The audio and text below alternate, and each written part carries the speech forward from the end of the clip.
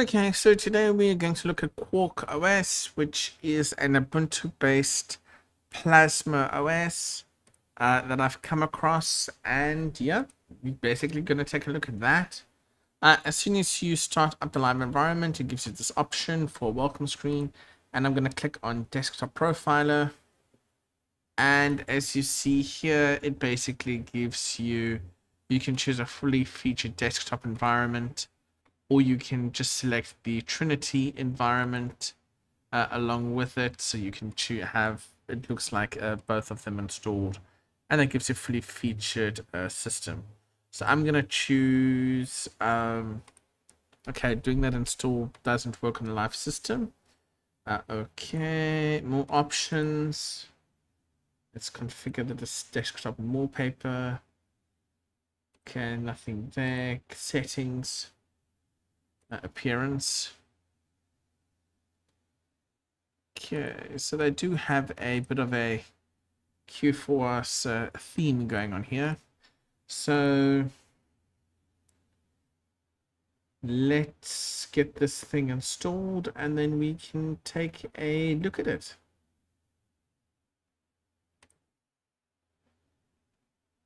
Okay, it uses a Calamares installer. I'm just going to speed through this. Oh, and here's the option. We have the Q4OS desktop, basic, live, pure.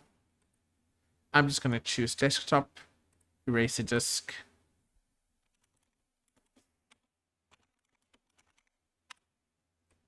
Click next, install, and let it do what it needs to do, and we'll come back once it's done. Okay, so we're all done. Let's restart now.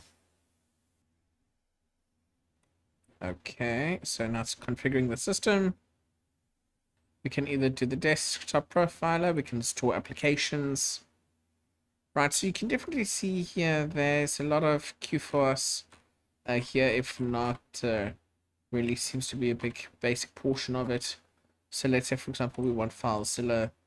I can just double click on it, click next, and again, it looks like a normal Windows application that's being installed.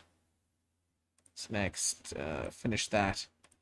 And if I was to go to internet, well, bam, FileZilla is there. So let's close that. Install proprietary codecs, set auto login. I'm just going to cancel that. More options, hardware info. Okay. As you can see here, we're using kernel 5.15, so it is Ubuntu RTS, and of course Jammy.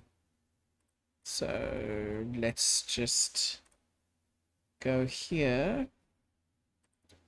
And under appearance, of course, they've got this Q4OS Debian.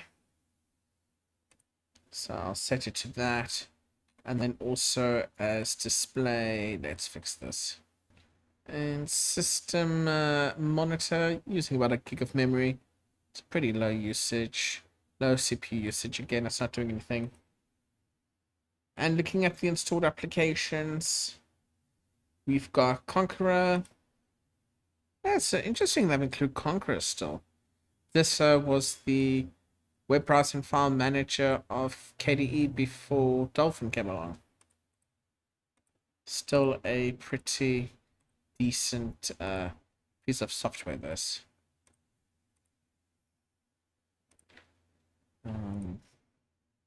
That brings me back memories. Okay, games, not much. Internet, of course, we've already looked at that. Multimedia, YouTube browser for SM Player. What? Oh, okay. So we can just do, gosh, it's Arch.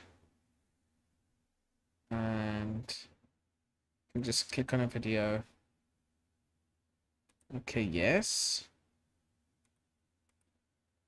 No. I can't download it for legal reasons. Okay, so I don't know.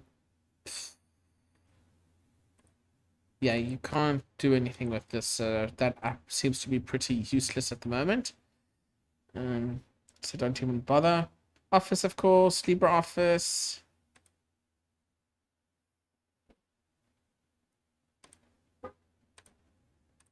7.3.72, so starting to show its age a little bit. Science, nothing there except math. Firewall config, system, and of course Dolphin, and of course the Q4OS Welcome Center, which Quarkos is renamed. They do have Crusader pre-installed, which, if you don't know, Crusader is an excellent file manager. So basically very similar to the old Norton Commander or Midnight Commander. You have this here, which is actually pretty awesome, and you'll even notice the shortcuts at the bottom are the same. I'm just going to close that.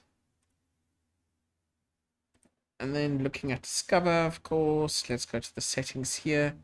You can add FlatHub, but the backends they've still got, by the looks of it, Snap is pre-available, as well as they've got Flatpak and Package Kit backends.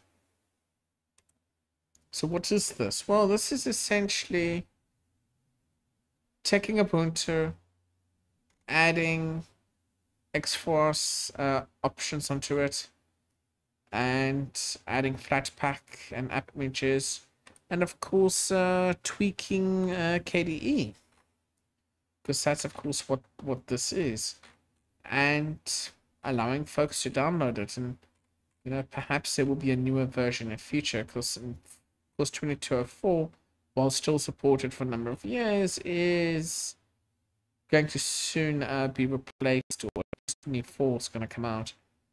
I must be honest with you, I'm not too sure why you would use this over normal Q4OS. Perhaps someone in the comments can let me know. You know, even the screenshots of this application had a real Windows look to it. And of course, out of the box, that's not how it even looks. So I'm a little disappointed with this distribution.